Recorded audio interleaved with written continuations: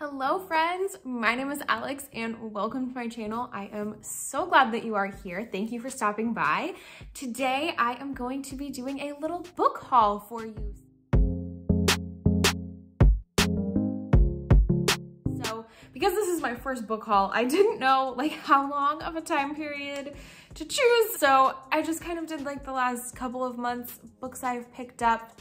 We've got about 20 to get through and I am going to section them off in the timeline for you of different genres. So if you're only interested in one genre, you can skip around down there to what you're interested in. We have one historical fiction, we have a little bit of mystery, a little bit of romance, and then some adult fantasy and a lot of YA fantasy, because you know that's my top genre. I've been trying to branch out, so I do have a couple different genres to talk to you about, and I am really excited to get into them today. So I am going to be starting off with my one historical fiction book that I have. It is actually an ARC that I got from my local indie bookstore. Every once in a while, my local bookseller will throw in an ARC with your order, and I just happened to get this one, and this is Pandora by Susan Stokes Chapman. So it seems like we are set in 1799. Our main character's name is Dora, and she is an aspiring jewelry artist, and her uncle comes across this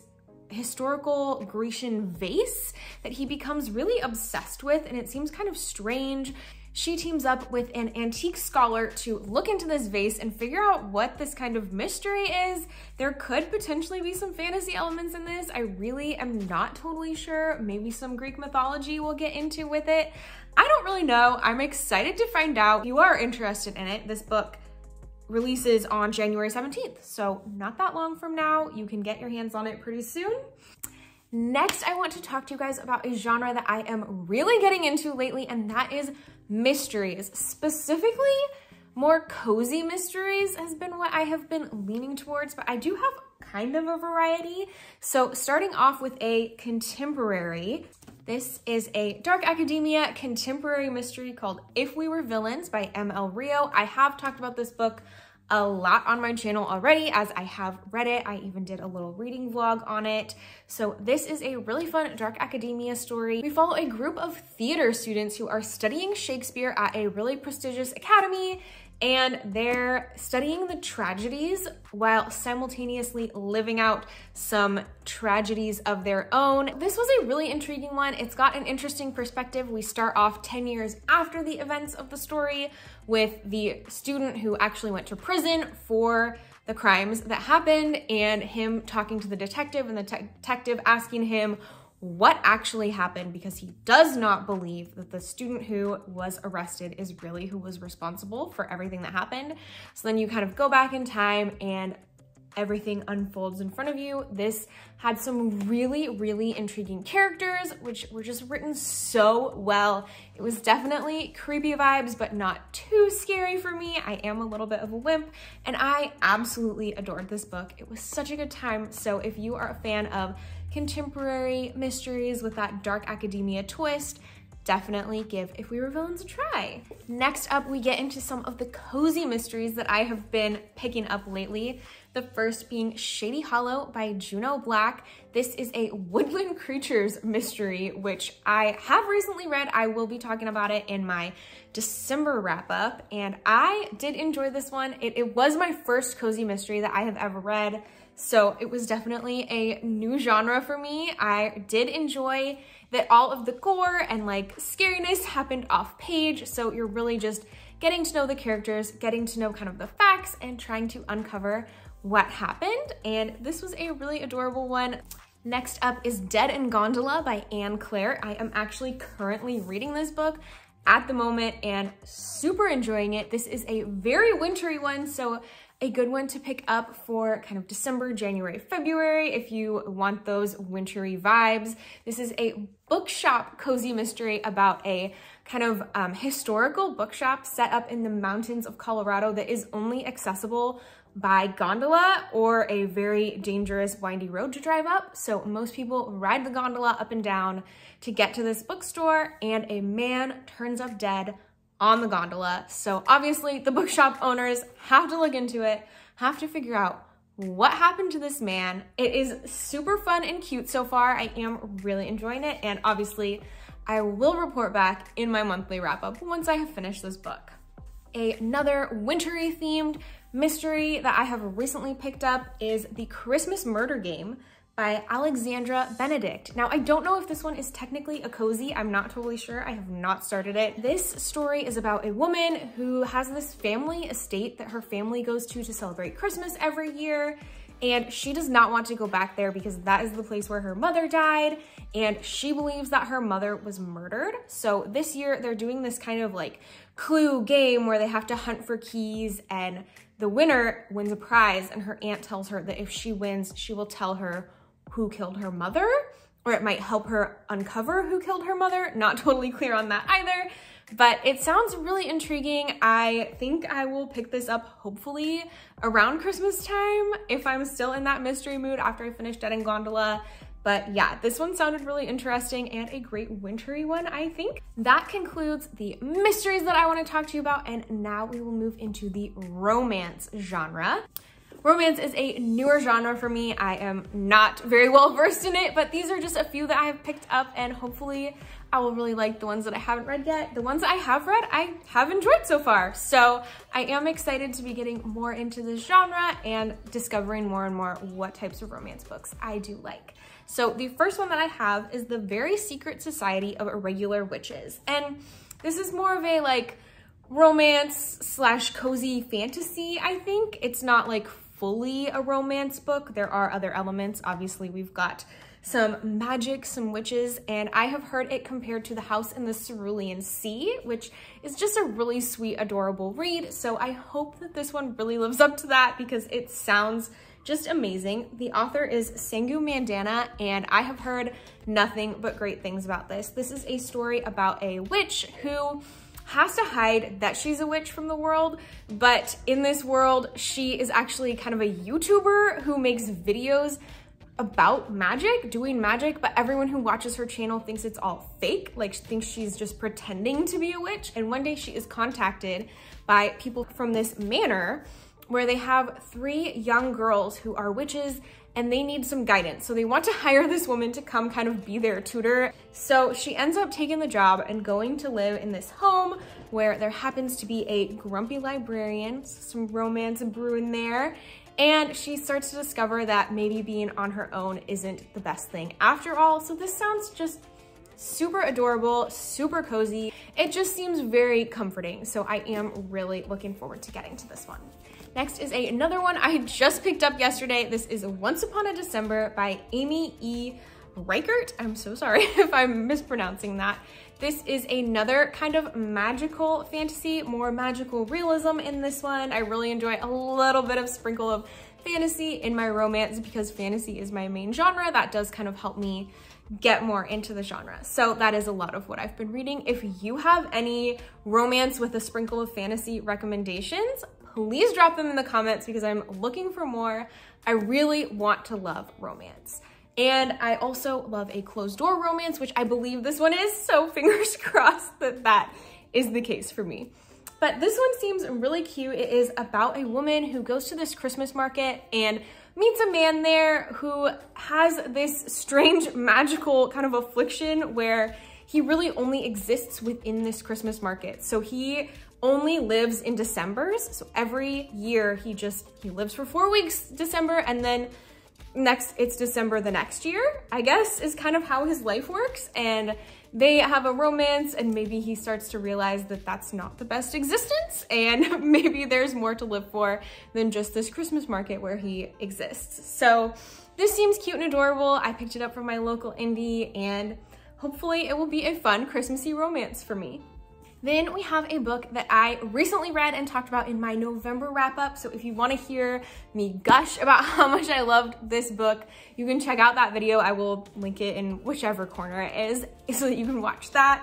But this is Small Town Big Magic by Hazel Beck. Wow, she's really shiny, picking up my ring light. But this is another witchy romance. Like I said, that is apparently my genre.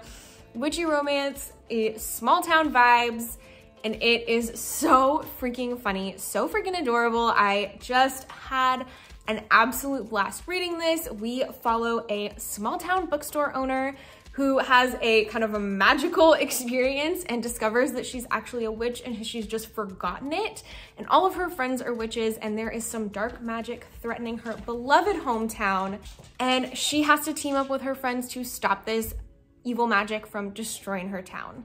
So there is so much more to this. I'm trying to give these quick synopses because I've got so much to talk to you about today, but this is such a darling book. I had the absolute best time reading it. The town gave me the biggest Stars Hollow vibes and I laughed so much. So definitely highly recommend this one as well. My last romance that I am going to talk to you about kind of bridges a lot of genres as well. It's got some fantasy elements, more magical realism, I would say.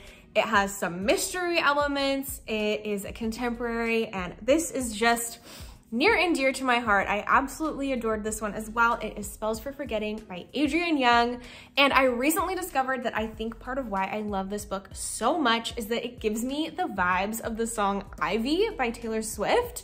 If you love that song, like love the just like folktale, fantasy, but like romance and angst vibes of that song, this book has it. It's not like the story of the song, but it just, all those vibes that I have been wanting are in this book. It is such an interesting one. This is the story of a kind of magical island off the coast of Washington where 14 years ago, a young woman was found dead on the night of their high school graduation.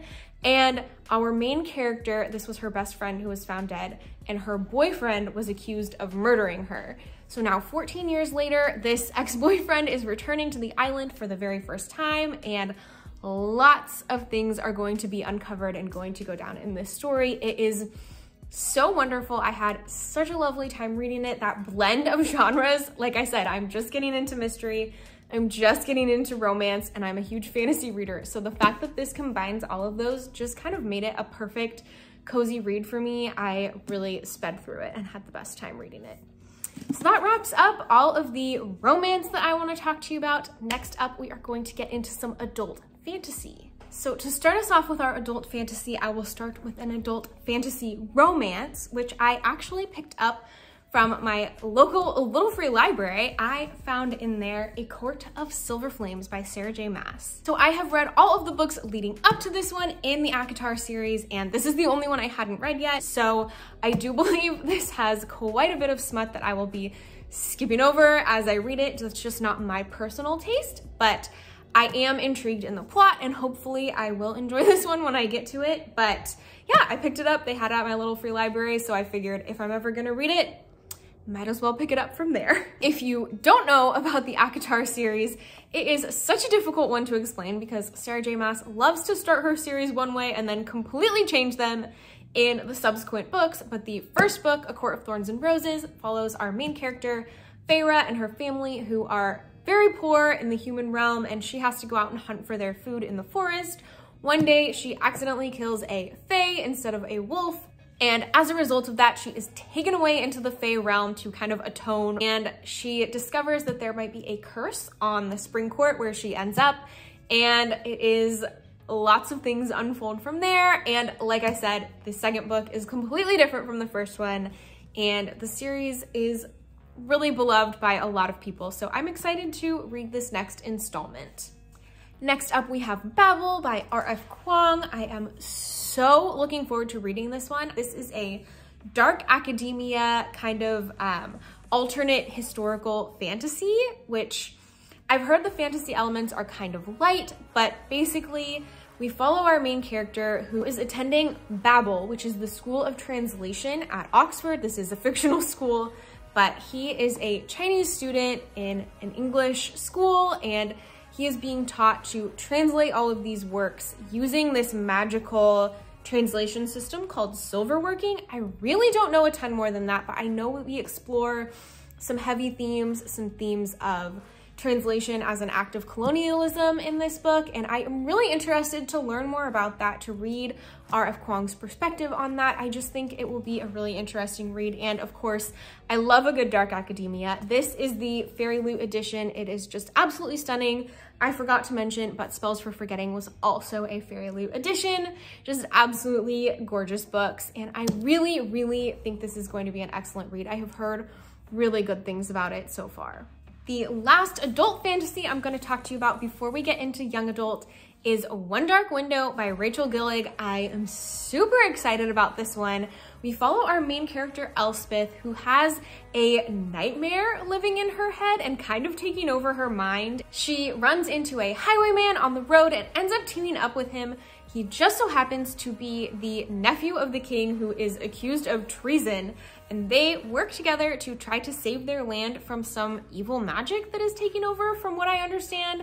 Again, I don't know a whole ton about this one. I know that there is a magic system based on tarot cards or related to tarot cards, and it seems very interesting, kind of dark, gloomy, creepy. I'm really looking forward to getting into this one. I believe that this is a debut author as well. We are on our last genre. I am going to talk to you about all of the YA fantasy books that I have picked up recently.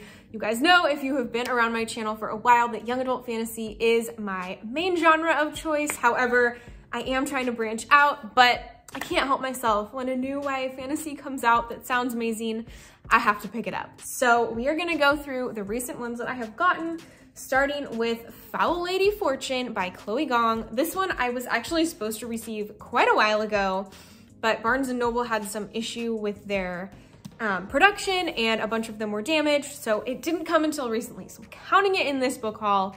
It came pretty recently, and this is the Barnes & Noble edition with the sprayed edges, the gold cover. It's absolutely stunning. This is a spin-off of Chloe Gong's These Violent Delights duology, which I actually have not read and am not super interested in reading, but this one sounded so good to me, so I am curious. I have a friend who thinks I'm absolutely nuts for reading spin-off series without having first read the original series, but I just don't really care. Like, if an author says that you can pick up the next series without reading the first one and I'm not interested in the first one, I will start kind of anywhere in the series, as long as, you know, there's a logical place to start like this. So let me know in the comments, do you have to read everything in publication order, or will you pick up a spin-off without having first read the initial series? Let me know. I need to know what other people do. So this one, the reason that this one sounded interesting to me is I believe it's like 1920s Shanghai, 1931 in Shanghai. And we follow a detective, I believe, or a pair of detectives, and there is a fake marriage trope, and honestly, that's all I need to know. Like, I really don't know very much about this story, but I am so intrigued by the detectives and the fake marriage that I just cannot wait to read this book. The 1930s vibes, I'm just, yes, I'm so there. This sounds amazing. I really hope it's good. I'm really looking forward to reading it. Next, we have an older YA fantasy that I picked up from my local used bookstore for like $1.50. I really love my used bookstore. Every once in a while, I will find a gem, and I found Ash Princess by Laura Sebastian, which I have heard about. I don't really know if I've heard good or bad things. I've just kind of heard the name floating around. I know it's an older one. This year, I read Laura Sebastian's newest book, Castles in Their Bones, and I did enjoy it. So I thought $1.50, why not pick up Ash Princess? The back says Princess, Prisoner, Orphan, Rebel, and it just kind of gives me those like classic 2010s YA fantasy vibes. So I'm here for it. I'm interested. If you've read this, let me know if you enjoyed it or not. I don't know. Next up, we have a duology that I picked up, which is Strange the Dreamer and Muse of Nightmares by Laini Taylor. And these I picked up because I've been interested in them for a while, and Laini Taylor was in my area for an event with Adrienne Young recently, so I was able to get them signed. So I picked them up so that I could do that at this event. Yeah, I have been interested in this duology for quite a while, in all of Laini Taylor's works, honestly.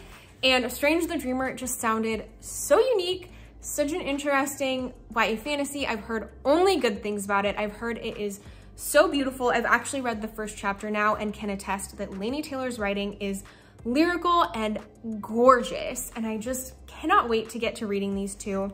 But I know that in this world there is a city that has lost its name. Nobody can remember what the name of this city is, and instead everyone calls it Weep. And we are following our main character, Laszlo Strange, who has been obsessed with this city for his entire life, and I believe gets an opportunity to go there and possibly discover what happened, why it lost its name, and people started to forget about it. So I also know that we have gods with blue skin, and that's where you lose me. I don't know anything else, and I don't think I need to. The praise that I've heard for this duology is enough. I cannot wait to read these. I think I'm gonna love them. Next, we have a sequel, and that is Bloodmarked by Tracy Deonn. I am a huge fan of Legendborn, which is the first book in the Legendborn cycle, and this is book 2, which just very recently came out. This is the Owl Crate edition, so it's got a slightly different cover and some other special features. It is also signed by Tracy Deonn, and I cannot wait to pick this up and continue this series.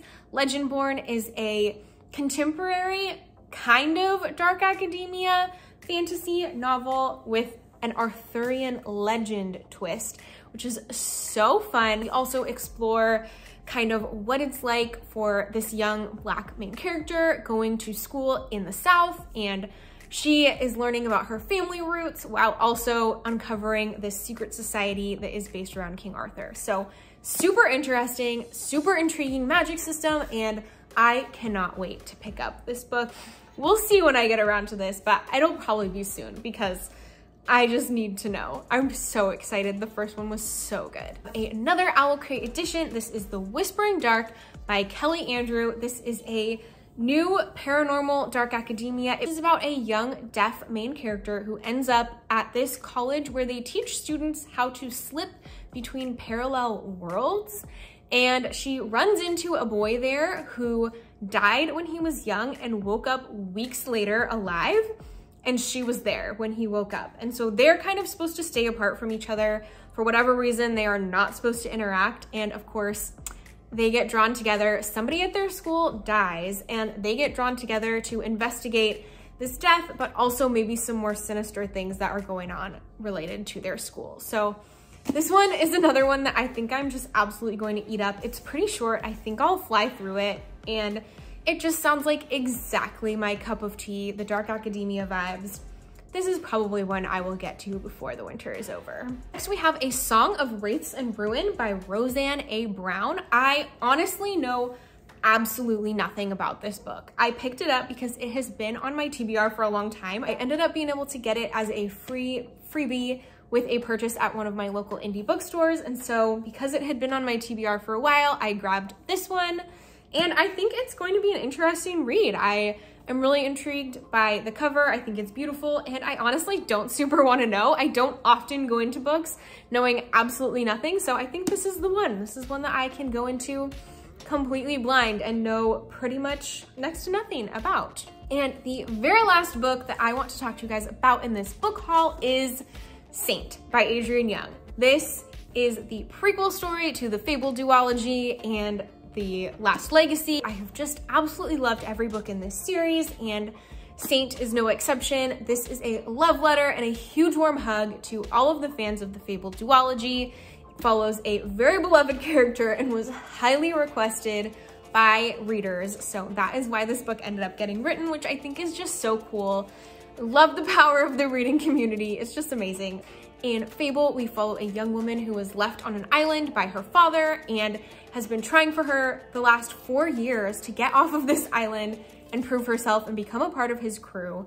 So I don't want to get too much into what this book is about because I don't want to spoil anything for you all. I will say that although this can be read first, I highly recommend reading the entire series in the publishing order, which is Fable, Namesake, The Last Legacy, and then Saint. I just think that if you do it that way, you're going to get the most impact out of the last couple of chapters of this book. I was also able to get this signed. This was the book that the event was for, but with Adrienne and Laini Taylor. So really happy to have a signed copy of Saint.